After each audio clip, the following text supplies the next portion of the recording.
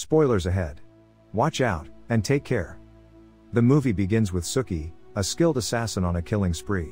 She murders the majority of the members of a rival gang, before jumping out of the building, where cops surround her. Sookie is apprehended by South Korean intelligence, who learn she single-handedly wiped out the entire gang. The department is considering hiring her as an agent to capitalize on her skills. After making the decision, she undergoes plastic surgery to transform her appearance into a completely new person.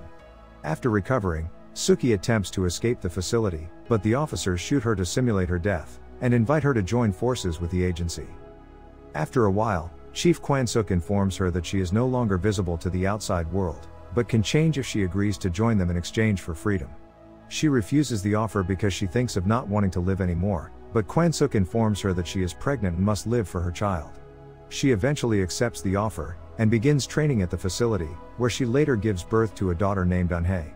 Sookie doesn't do much during training, but that changes when another trainee provokes her to fight. She astounds everyone with her incredible moves, dispatching her opponents in seconds. During her training, an officer asks her to share information about her father's killer, but she refuses, because she wants to exact her own revenge. While speaking with him, she recalls tracking down a man named Jang Chun, believing him to be the murderer.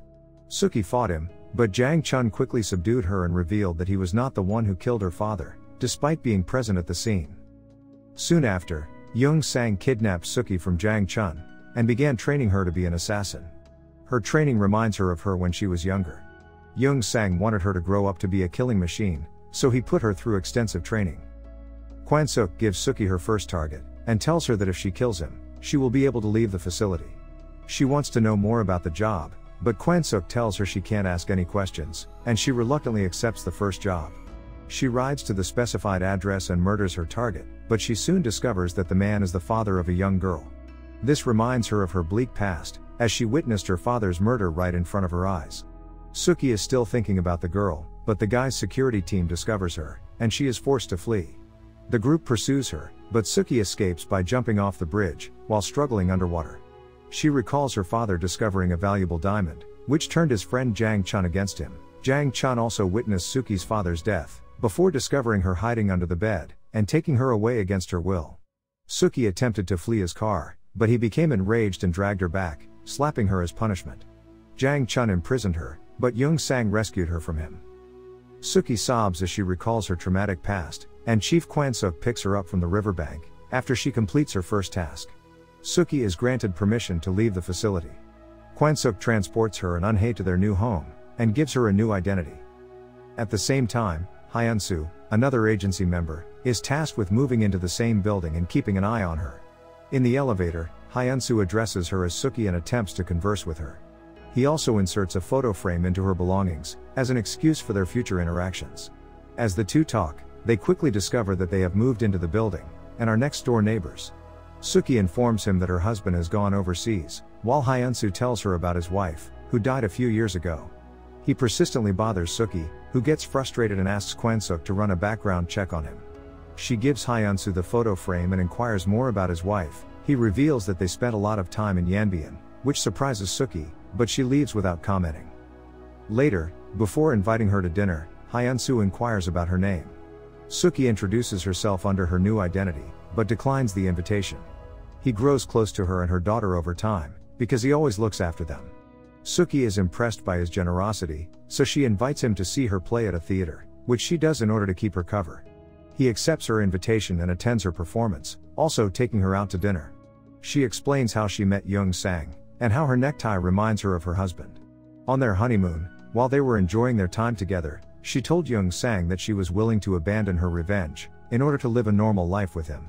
Soon after, Young Sang received a phone call informing him that their friend Chun Mo was in trouble, and that despite her pleas to accompany him, he went alone and died at the hands of a rival gang.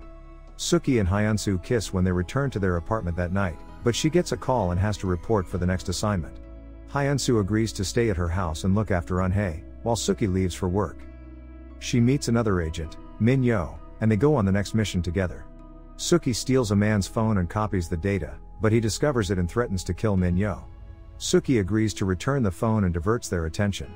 They get into a fight and manage to defeat their opponents, but Min-yo is fatally injured. Suki rushes to the car, but she is taken aback by Kwan-suk's callous attitude in ordering her team to copy the data, instead of first taking Min-yo to the hospital. As they argue, Suki protests, but Kwan-suk blames her for the mess. Min-yo takes her last breath in Suki's hands, and all she can do is stand there helplessly watching. She returns home exhausted from the night's events to find Ha-kyun still caring for her daughter. When he sees her depressed, he approaches to console her, which draws her closer to him. Meanwhile, the hard drive data has been recovered and contains information about a gangster who used to work with Suki. When Suki's loyalty to the agency is called into question, due to her connection with him, the agency suspects she is a double agent.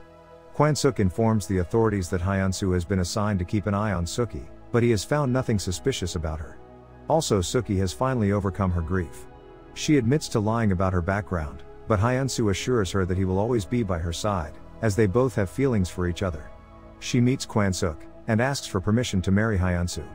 She is getting ready for the wedding, when another agent Kim Seon confronts her, and accuses her of being responsible for Min-yo's death. While Kim Seon is harassing her, Suki receives a phone call from Kwan-suk, who informs her of an urgent mission. Suki is told to go to the restroom, locate a hidden gun, and murder the target in the adjacent building. She draws her gun, but just as she is about to fire, she discovers that the target is Young, her ex-husband, whom she assumed was dead. She shoots at him, but fails to kill him, because she is hesitant. She tries to clarify it with Kwan-suk, but she is called away from the mission, because she is walking down the aisle. She recalls her first marriage to Young. She saw his dead body on their honeymoon and went insane.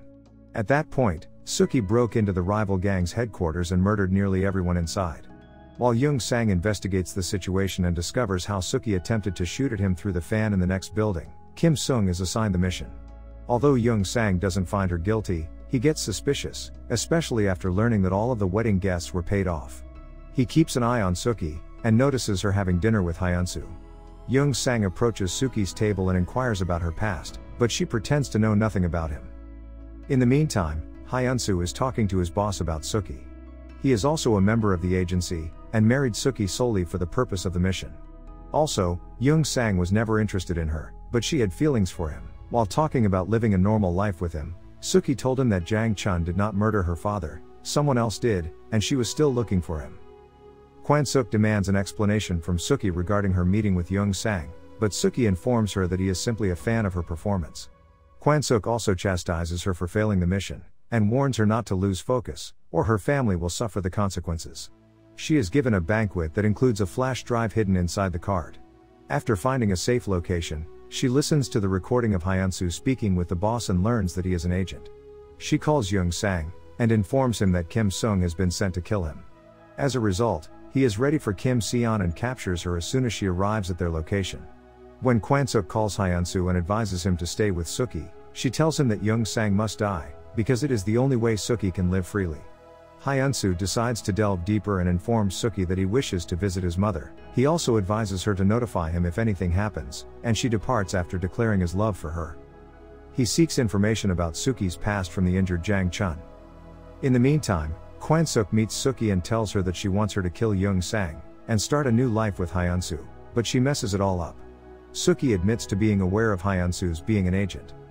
Meanwhile, Ha-kyun calls Kwan-suk and inquires about Suki, because he is unable to contact her. Kwan-suk doesn't reveal anything, but says that Suki is sick and is being taken to the hospital. Later, Ha-kyun returns to the apartment to care for Eun-hae. Suki is being transported to a different location when a bike collides with the agency's car. An intense fight ensues, during which Kwan-suk is shot, while Young Sang saves Suki and returns her to the apartment. Suki gets out of the car and watches Ha-kyun and Eun-hae jump out of the burning apartment. She rushes to them, frustrated, but neither of them survives the injuries after the police arrive. Suki confronts Kwan-suk about killing Ha-kyun, but she denies the agency's involvement. Kwan-suk shows her video evidence of what occurred at the apartment.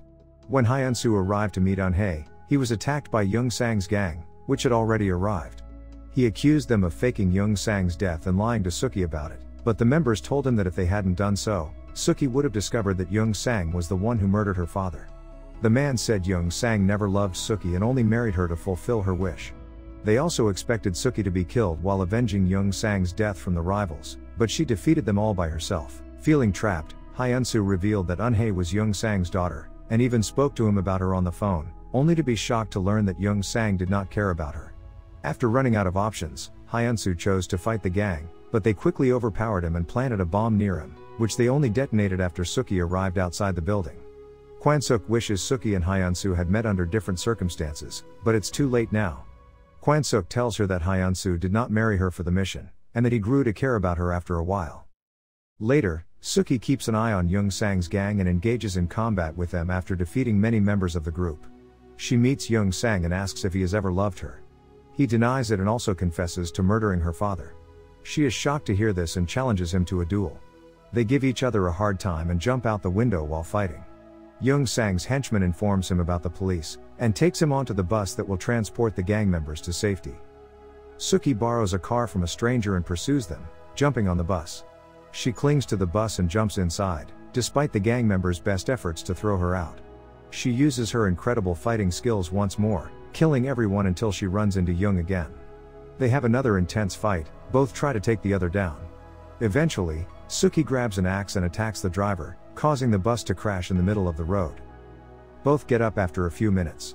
Sookie is still determined to kill him, but she is hesitant, because he is the man she has always loved. Young tries to calm her down, but she eventually kills him. She emerges from the wrecked bus. The cops surround her, but she smiles, because she has finally exacted her revenge. The end. Thank you for watching. Subscribe if you'd like to see more videos like this. Turn on the notifications, and leave a like to help the channel out.